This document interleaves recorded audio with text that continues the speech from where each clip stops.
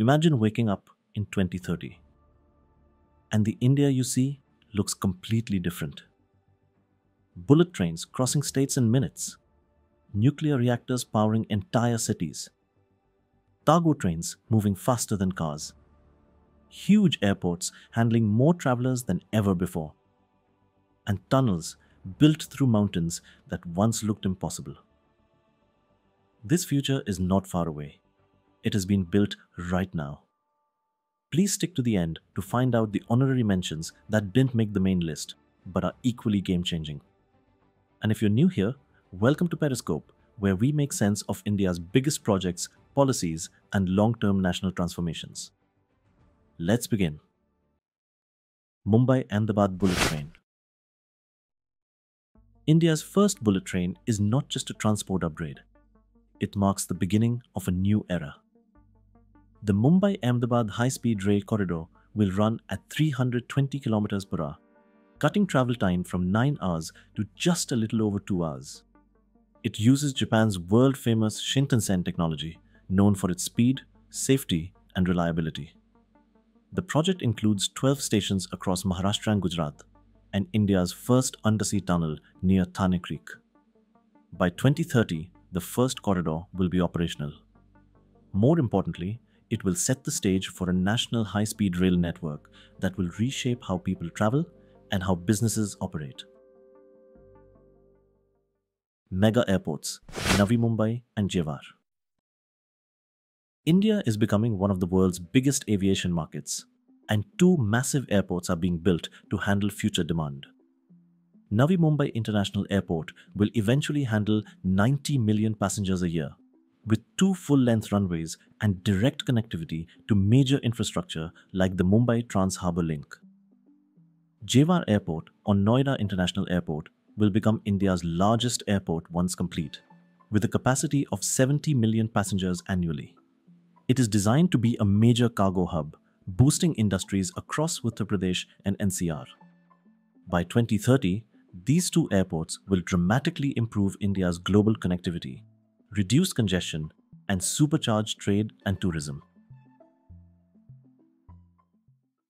India's nuclear power shift, small modular reactors. India's nuclear strategy is undergoing a major shift. Instead of focusing mainly on fast breeder or thorium reactors, the new plan prioritizes small modular reactors, SMRs, developed with France and other global partners. SMRs can be built faster, require less land, and offer greater safety. They can be deployed across multiple locations at once, making nuclear expansion more efficient and resilient. But one major step remains. India needs to amend the Nuclear Liability Act, which currently places heavy long-term responsibility on foreign suppliers. Once this is resolved, India will be able to bring advanced SMR technology into the country. By 2030, SMRs will begin playing a visible role in India's clean and reliable energy ecosystem. IMEC, India Middle East Europe Corridor. The India Middle East Europe Corridor is one of the most important geo-economic projects of our time. It links India to Europe through the Middle East using a network of ports, railways, and shipping routes. Once fully operational, goods from India will reach Europe nearly 40% faster. But IMEC is more than infrastructure.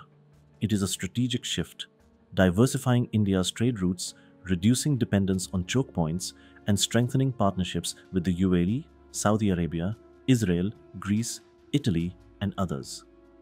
By 2030, key parts of IMEC will begin functioning, giving India a direct commercial bridge to Europe for decades to come.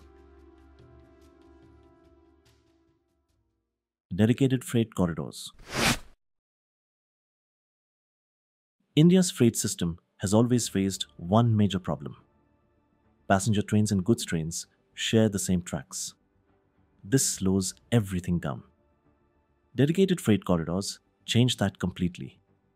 These are high-speed rail highways built only for cargo trains. The Eastern and Western BFCs are nearing completion. The Western DFC links Delhi to Mumbai's ports. The Eastern BFC boosts coal movement, container transport, and regional logistics across the north and east. The impact will be enormous. Faster delivery times, cheaper logistics, fewer trucks of highways, and improved global competitiveness. And that's just the beginning. Future corridors, East Coast, North South, East West, and Southern, will redefine industrial India by 2030. Rise of India's shipbuilding industry. India aims to become a major shipbuilding nation by 2030. With the world seeking alternatives to China and South Korea, India's shipyards in Gujarat, Kerala, Goa, Andhra Pradesh, and West Bengal are rapidly expanding. They are already building advanced navy ships, submarines, tankers, and large commercial vessels.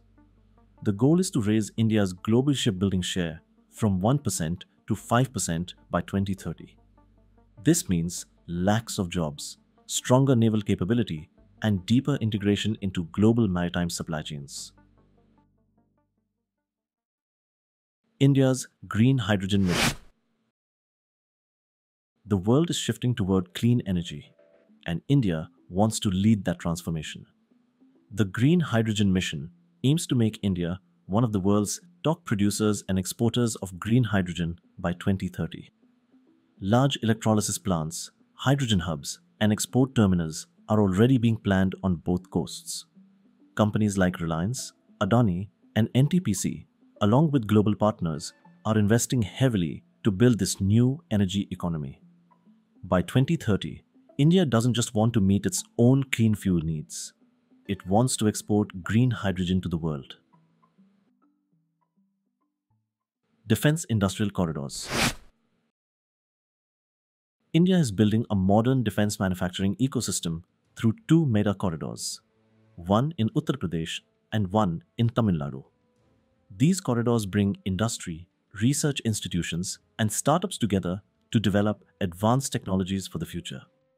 India's long-term goal is clear: reduce defense imports, boost domestic production, and become one of the world's top arms exporters by 2030. Kashmir's mega infrastructure upgrade. Kashmir is now home to some of India's most impressive engineering achievements. The Atal Tunnel has transformed access to Lahore Spiti and Leh. The Chenab Bridge, the world's highest railway bridge, will integrate Kashmir fully into India's rail network. The Zojina Tunnel will allow all-weather travel between Srinagar and Leh, and the Z-Morph Tunnel showcases futuristic Himalayan tunneling technology. By 2030, these projects will reshape mobility, tourism, and economic opportunities across Kashmir. India's semiconductor revolution. For decades, India excelled in software but lagged in hardware. That is changing. India is building large chip fabrication plants, packaging units, and design centers. Companies like Tata, Micron, and Foxconn are already investing. These fabs will support industries like electronics, EVs, aerospace, telecom, and AI. By 2030, India wants to reduce dependence on imported chips and become a global semiconductor supplier. Honorary mentions. India's space station. Major modules will be ready by 2030, pushing India into long-term human spaceflight. Matsyaayaan underwater vehicle, capable of diving 6,000 meters for deep-sea exploration. National Quantum Mission, building India's quantum computers, secure communication systems, and next-gen sensors. RRTS and Namo Bharat trains. Delhi-Meerut line will redefine regional travel. Undersea internet cables, boosting India's data center and cloud economy with faster, more secure connectivity. India is building more in one decade than earlier generations saw in 50 years. Bullet trains, mega airports, SMRs, IMEC, freight corridors, shipyards, hydrogen hubs, defense clusters, Himalayan tunnels, semiconductor fabs. all of them are pieces of a much larger national vision. And at Periscope, we believe that understanding these projects is the key to understanding India's next chapter. Tell me in the comments, which project do you think will change India the most by 2030? I'm reading every answer.